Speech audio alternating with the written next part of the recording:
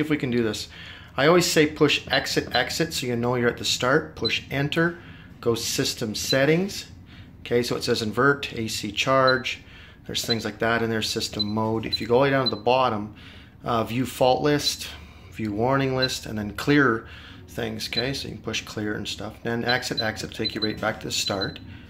Push enter, so we're going to check the settings on the MPP solar charge controller. Okay, so MPP solar charge controllers, if it says advanced settings, you're good. If not, push the three buttons.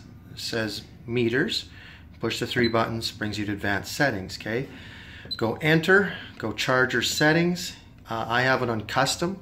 Just about every system needs custom, whether it's flooded, AGM, or lithium, because then you can set it to what the batteries need. Okay, go down, battery capacity, so the amp hours on the battery. If there's one string, then it's that number. If there's two strings, then it's times 2.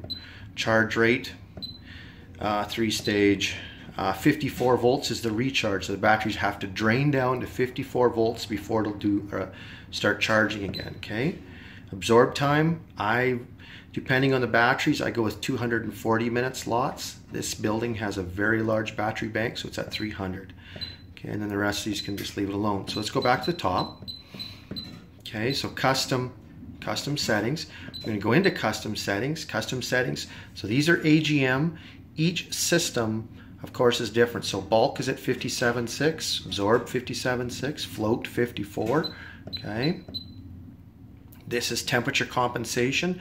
These are AGM, so their numbers are different. Every battery has different settings. Okay, and we can work with you on that to get that changed. Okay, equalize, that is only for lead acid batteries. Do not equalize on AGMs or lithium. Okay, push exit exit a bunch of times actually. Then inverter has its own charger again, so its own advanced settings.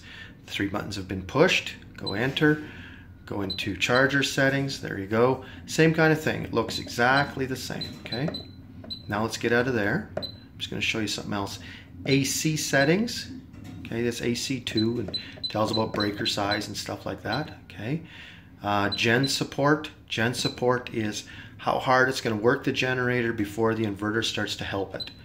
Now I do want to show you another very common thing. Okay, so I'm just going to go exit exit, enter, go into inverter, go advanced settings, go inverter settings.